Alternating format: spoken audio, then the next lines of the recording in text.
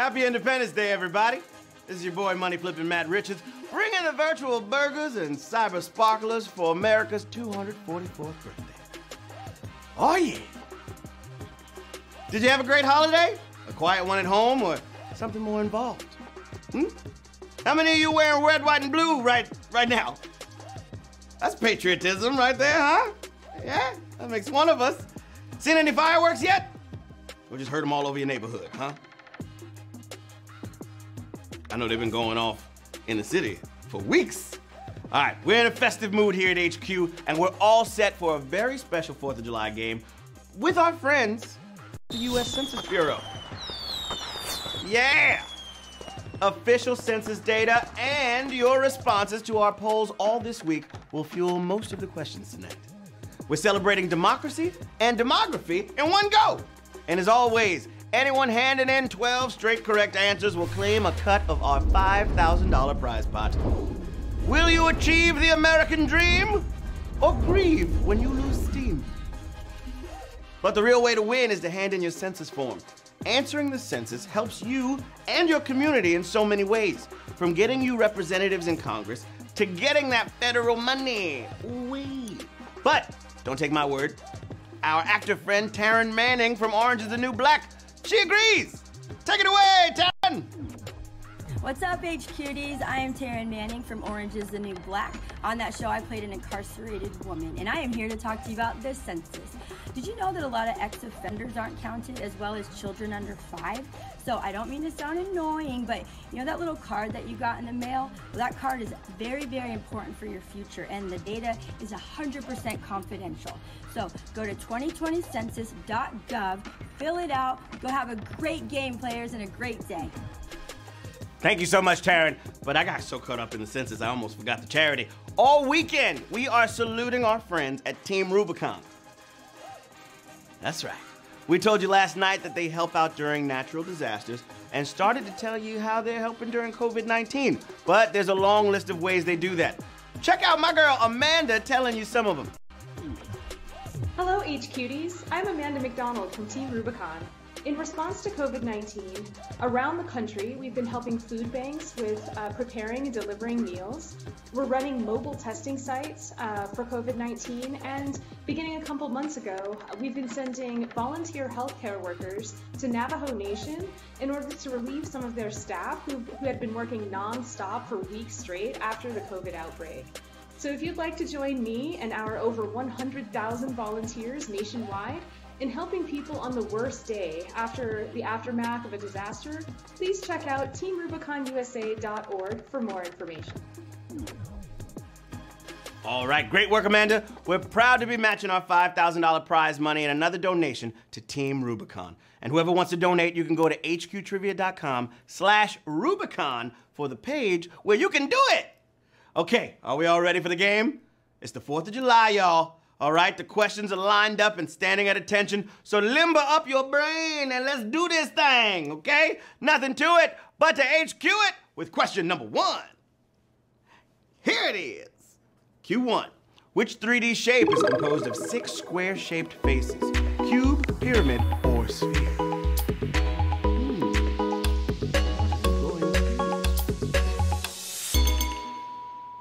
All right, if you have hopes of making a sphere shape out of squares, you better set the weekend aside because that's a long-term project. Much easier to connect 6 squares into a cube, baby. Cube is the answer I was looking for. 52,168 of you got it right. Cube! That's how we're doing it. All right, question number 2. Coming right at you. Gesundheit. Here we go. Hey now. This is our first question tailored to our poll data. On Monday, we asked you which age group you were in, and the winner was 26 to 50 years of age. If that's you, here comes your customized Q2. All right? Players born between 1970 and 1994 all witnessed what? Fall of Berlin Wall, manned lunar mission, or new millennium?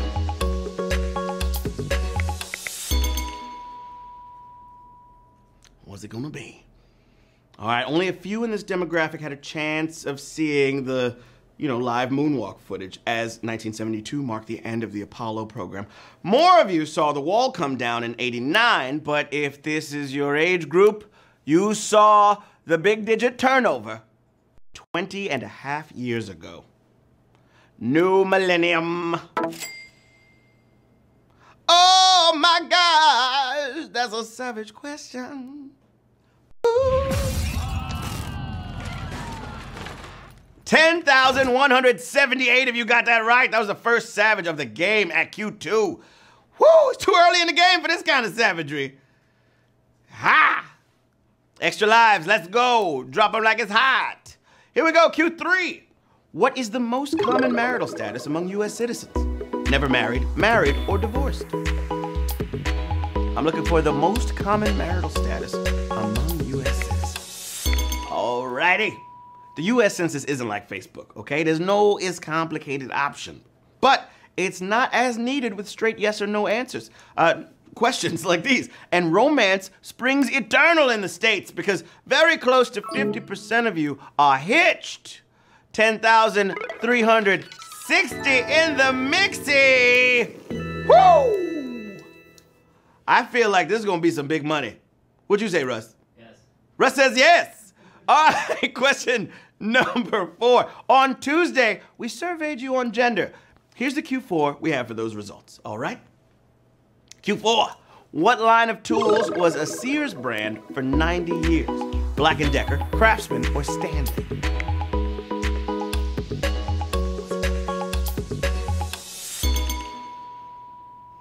I'll just let y'all know there was a little more male players that day than female players. So, you know, that's why this question, we're not trying to get into the stereotypes. Men use tools, but we did have to come up with a question. So, in happier times, the Sears empire owned many prestige brands like Kenmore, Die Hard batteries, and Craftsman tools. 11,344, got it right, Craftsman tools. Question number 5 is all the way live. I'm still thinking about question 2. Yowza. Ooh. Question number 5 for America. Here we go. A true neon sign will glow what color? Green, orange, or purple? What's it going to be? All right. Yep, there we go. We can call all glowing signs neon signs. But when you think about it, why would they be different colors? It turns out if clear glass, woo, that's tricky. Clear glass is filled with neon gas and heated, you get a nice vivid orange color. Orange, you glad I said orange? Oh my gosh, that's another savage question. Whoa. 4,430 dirty birdies. Got it right at Q5. Question number 6. And it goes a little something like this. Yeah. Here we go. Q6. Let's get it. In Wednesday's poll, you told us 48% of you are East Coast residents. So are we. So we definitely have a Q6 for that. Okay? Here we go. Which of these East Coast states has the highest population? Florida, Georgia, or New York?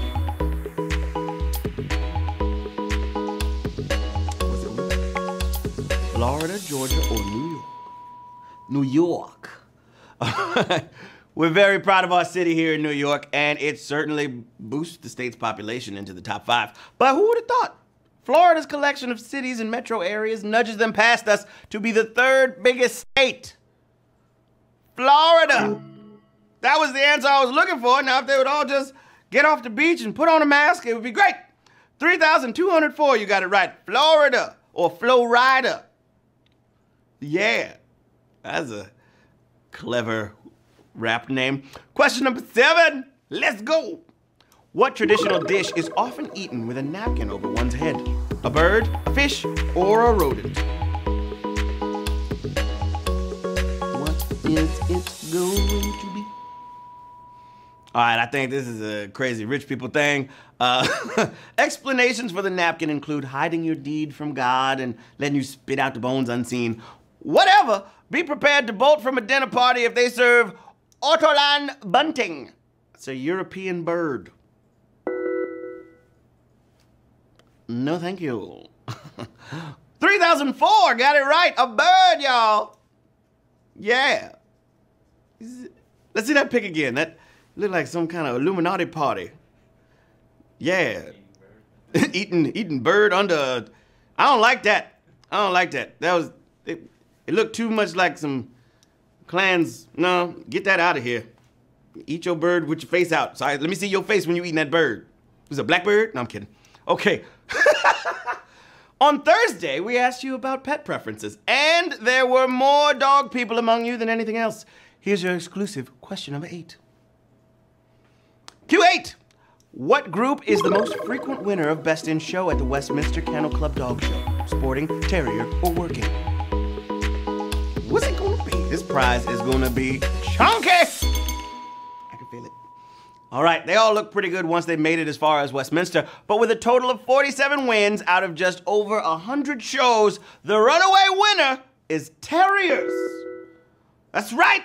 2,862 got that one right at question number 8. I love terriers so much. You got Jack Russell, Yorkshire, West Highland White, Scottish. So many terriers, and they're all adorable.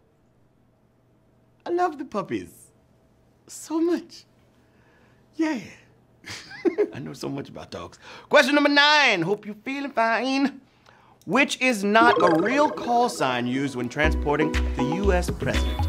Navy 1, Ground Force 1, or Olympus 1? Which one is it not? All right. You've heard of Air Force One and Marine One, but the Secret Service will jump through hoops to make commuting sound cool. We know this, okay? There are ones for every branch of the military, and motorcades have been called Ground Force One. Olympus, not so much. That's the movie with Gerard Butler and Morgan Freeman and Angela Bassett. 2,358. Oh! Oh! Yeah, what's up, Quackers? I guess that means it's a gift drop. Gift drop is happening now. Get a gift drop, y'all. A little tasty gift drop. Ooh, a succulent little gift drop. Let us know what you got in the chat. Question number 10, my friends. Time to get it in. Here we go. What car brand is mentioned in All in the Family's theme song? LaSalle, Packard, or Studebaker? All in the Family. Those were the days. All right, not many people could decode the entire squawking theme song, okay? Filled with Depression-era nostalgia that opened this TV classic. But it was fairly easy to make out the next to last line. G.R. Old LaSalle ran great. 2,315 of you got it right, LaSalle. Come on, pal. Grab a fella, grab a gal, because we heading on to question number 11. All dogs go to heaven. Here we go. Which of these ethnic demographics is largest in the U.S.? Filipino, Korean, or Vietnamese? What's it going to be?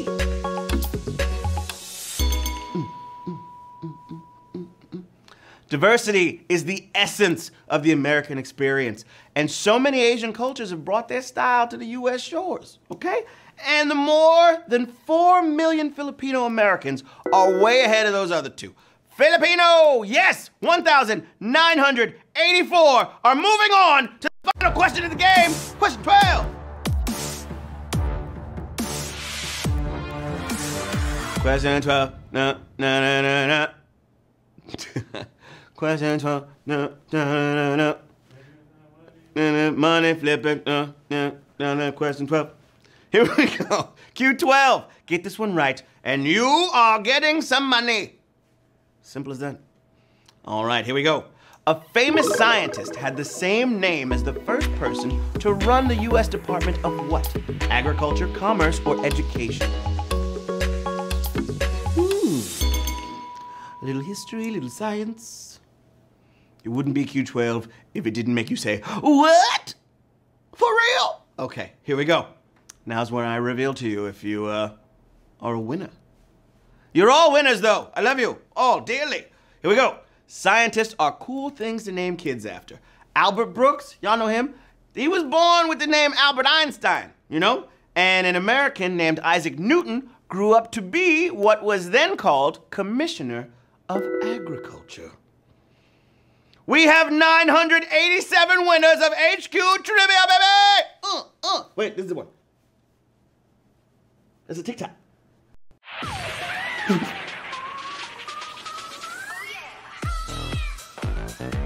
Woo! Let's go! Can you feel it? Can you feel it? Can you feel it?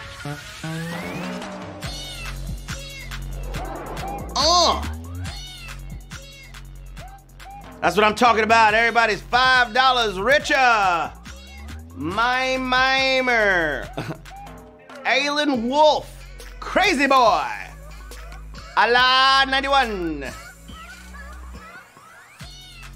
Just to name a few. And who else? Oh, Louis Ward. Roberto. Eleanor. Amal Bauer. Messia, Super Dewey. Congratulations, everybody. Thank you so much for playing. Q2 was a bit tricky. If you were born in 1994, you did not see the wall fall. Big facts. We said all. Okay?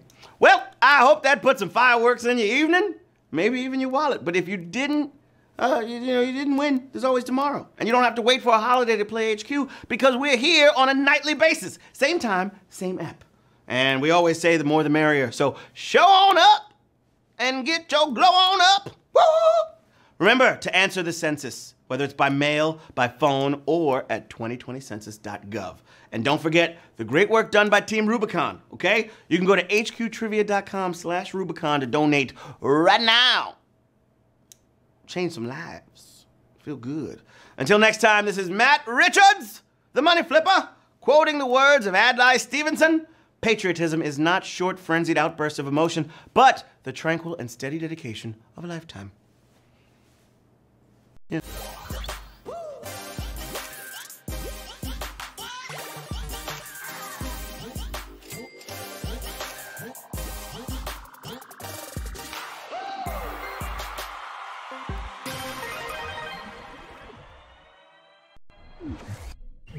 Hi HQties, my name is Barbara Brown and I'm with the 2020 Census. We're here to ask you to fill out your census.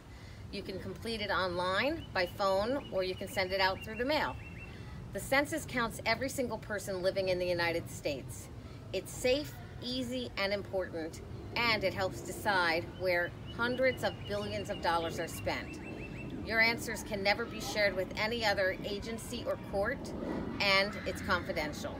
So visit 2020census.gov and help shape your future.